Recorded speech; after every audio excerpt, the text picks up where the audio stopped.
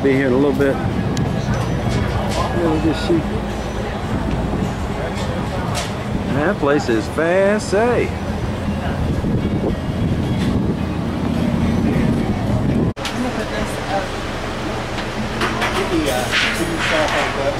Put those in your pocket. Carolina BBQ Company. I tell you what, I've never seen so many pretty shirts, and I tell you, as far as DHEC approved restaurant situation, this is like one of the best ones. They came out in the field, and I tell you what, half the restaurants in South Carolina don't look this clean. It's beautiful. That's good to know.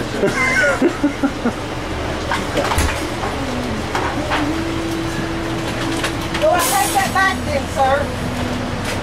I said I was a flunky. Oh, you was a flunky. Oh, okay. I tell you what, me and her is the chief scrubbers. Oh, you are? Say they're the boss, but you know what's going on, right? We know what the scrubbing needs to happen. Well, you mind if I shoot you getting the Boston butt ready? Have you guys got restaurants too, or do you mostly do events? This is it.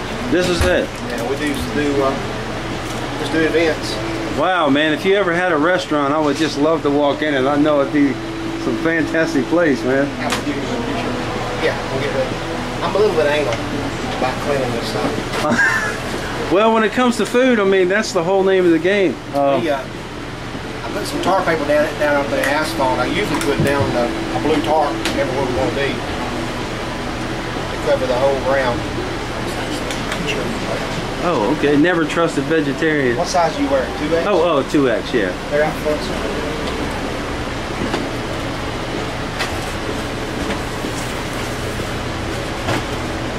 Yeah, I really hate a mess. Drives me up.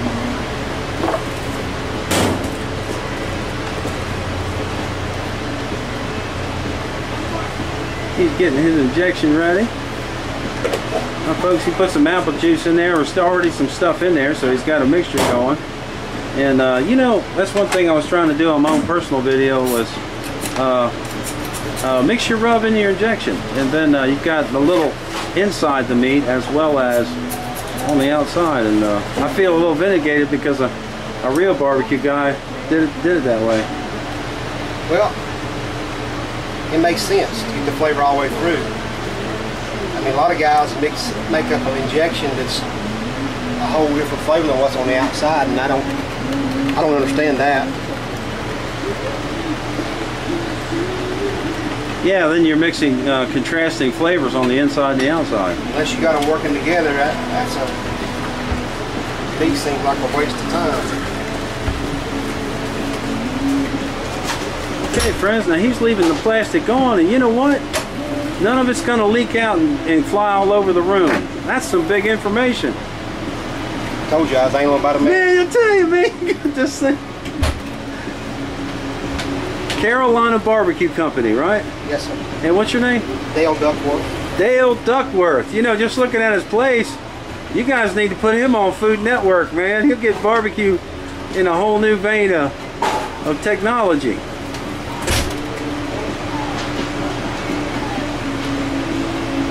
So you're talking about the trailer being clean. This is my favorite part right here. I don't know if you saw it or not. Oh my goodness, he's got a big walk-in freezer, and look at how, whoa!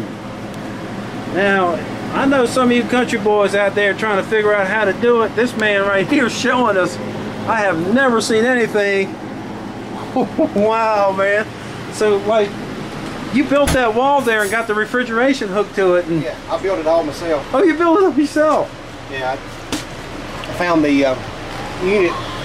I had the trailer built with a room for its refrigeration, and I found the unit, put it in ourselves to make it a walk-in. Really is that's my favorite part of this whole trailer. Makes life a lot easier.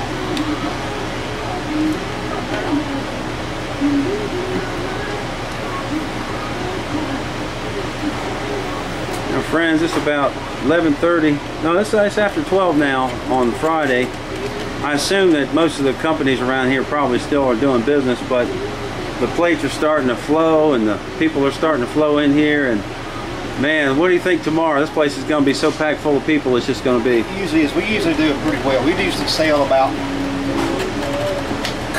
uncooked meat. We usually do about 1,000 pounds here, and we do 24 cases of ribs, plus brisket, chicken, and.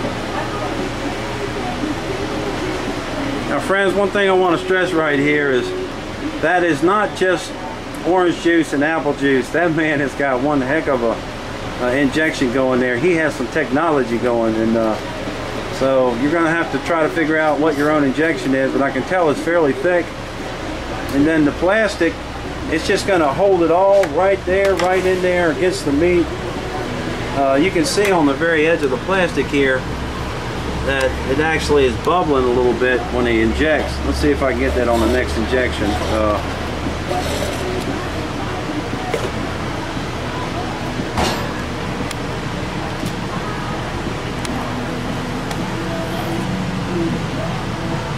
Yeah, it bubbled. So I mean, it's like flowing completely around and compartmented.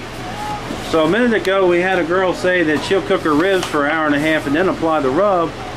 And then now we've got him injected with the plastic on, and it all just makes perfect sense.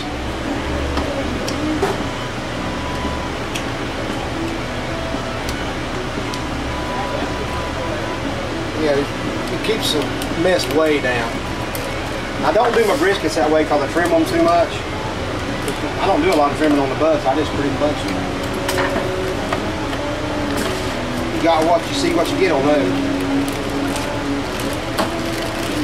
You know, when it comes to barbecue, man, there's nothing like Boston butts. They're just, that's like the heart and soul of it, isn't it? I think it is. You know, a lot of people talk whole hog, a lot of people talk shoulders. For us, the competition, everybody uses butts. But for selling, you get the most yield out of it, you get the most return. That's the whole thing. You know, for a restaurateur or caterer, you're looking for the impact for the dollar. I mean, you just can't get it. Uh-oh, now here comes my old friend. He's fixing to put some Lowry's on here, y'all. Man, that's some good stuff. Can't beat it. Johnny Trigg was on the radio show, and he said that's all he used when they first started cooking in the competitions.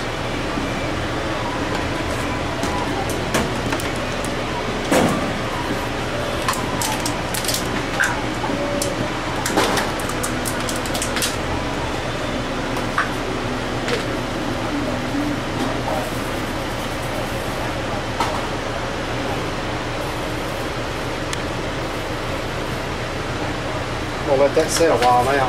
Okay, yeah, try and pull some of them flavors in. And all right, where's your main cooker at? Is it? I got an FE back here for competition, and we use that Southern Pride out there for. Okay. If it's all right, I'll just shoot your serving line a little bit, and then that'll be it. You get my back You can. Wow, look at there.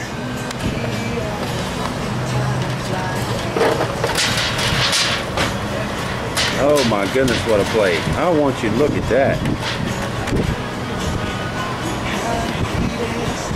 Now, how much does that plate go for? Half right dinner is 14. Wow, that's a lot of meat for $14. Same thing, Mary.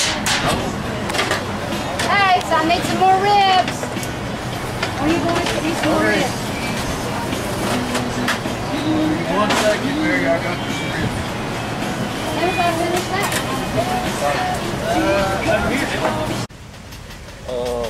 Carolina barbecue. Okay, man, we 11 o'clock, 11:30 or something. They done got the plates laying down on it.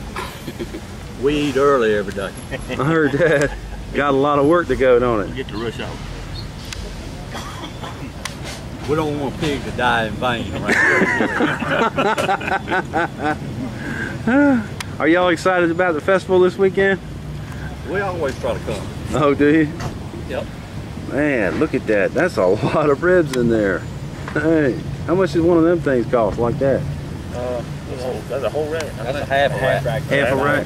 Yep. $7? That's a lot of food. All right, thanks a lot, fella. Hope y'all have a good time.